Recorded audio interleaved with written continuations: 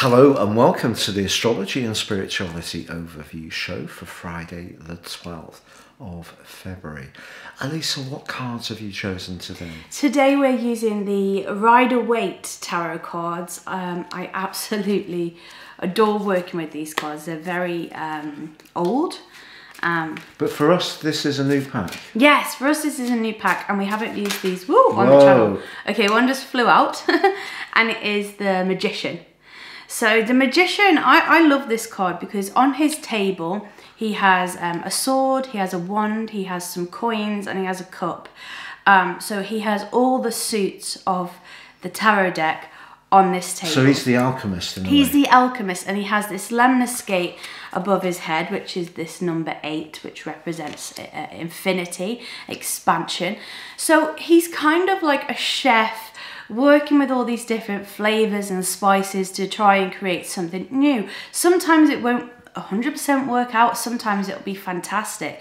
But the great thing Sounds like my cooking. Well, your cooking's brilliant. You know, he's trying, you know, to progress, to move forward, and that's a really positive energy. He's in no means in a slump. But he's trying to conjure up the best of what he's got. So whatever our circumstances, it's saying, look, bring a flash of inspiration into it. So this is a really exciting card then to manifest things. Yeah, definitely to bring things into our existence, our reality. It might be, tarot can be used as sort of a daily dose of inspiration for us. You know, if we do have some tarot cards at home, maybe just pull one card a day, put it on our little altar or sideboard or something, and that can be sort of a reminder of something we're working towards that day. I like to use tarot as that personal development tool rather than, you know, some kind of very left field spiritual thing, although it is. But we can definitely use it in a practical sense, and the Magician is very practical. So when you say personal development, what do you mean by that? That we can keep gaining from the message to realign how we're approaching something? Exactly, that's perfect, yes. So say for example we pulled the 4 of coins, the 4 of pentacles in the morning. That kind of reflects to us that we're feeling a bit apathetic. We might not want to get out of bed. We don't want to get out of bed, we're lethargic, we're not seeing the positives, we're kind of stuck in that stupor. But we've pulled that card and we know that's where we're at. And it's about working through that process. And every time we see that card in the day, we can choose to stick with that or to change it in some way. That's brilliant. Well, the moon today is in Pisces. It just moves into Pisces around about midday Universal Central Time. So Pisces, of course, is a dual sign in the sense that its co-ruler is Jupiter.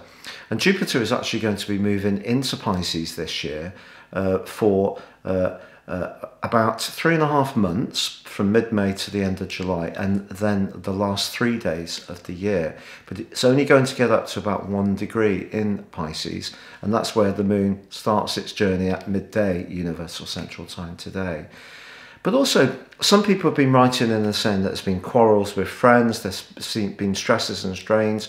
Why is that? A lot of tension, feeling very inhibited and blocked. It's all about Saturn square Uranus. These are the 2 co-rulers of Aquarius, and they're at odds with one another through the first 7 months of this year and then the last 5 weeks. Why is it repeated? Simple, because both these planets will go into big retrogrades. But if we think that Saturn is about resistance, boundaries, limitations, discipline, making sure that we're taking care of our responsibilities, and Uranus is very much more free-spirited. It's about living out our individuality, but it's in its full in the sign of Taurus, and of course Taurus can be about the more worldly realm.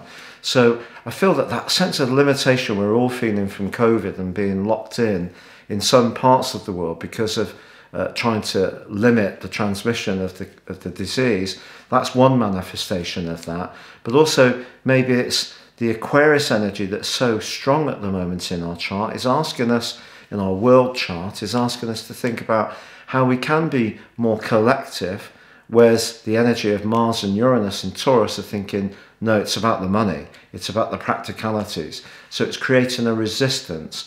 And we're also seeing, sadly, some repression around the world politically, because people want to limit people's right to have a voice, which is very Aquarius. So that's why we're feeling this sort of mass stress, because it's almost like if you have Mars and Saturn in a conjunction, that can be like trying to drive with the handbrake on. Any Saturn influence on the Sun can be the same. But on Uranus, that really creates a kind of ragged, nervous energy, I feel, because Uranus could be argued to be linked to the nervous system, along with Mercury, which is exalted in Aquarius and, of course, is currently retrograde in Aquarius. And that's causing another pinch point, and that recently has been squaring up to Mars. So the same second 11th house angle. So the second house about resources, self-worth, the 11th house how we connect to others. And that may be where there's been some disagreements, some arguments, or a lot of personal frustrations for many of us. But with that Magician card, there is such a wonderful opportunity to make the most of what we have, the resources at our disposal. Yeah, definitely. Well, thank you so much for joining us today. If you would like to read your daily horoscope, you can find that in the description box beneath this video. We'd also be really honoured if you haven't subscribed already to click or tap on that notification bell so that you get alerted every time we drop a new video. But for now, from the A team, it is... Goodbye from me. And it's goodbye from her. Goodbye.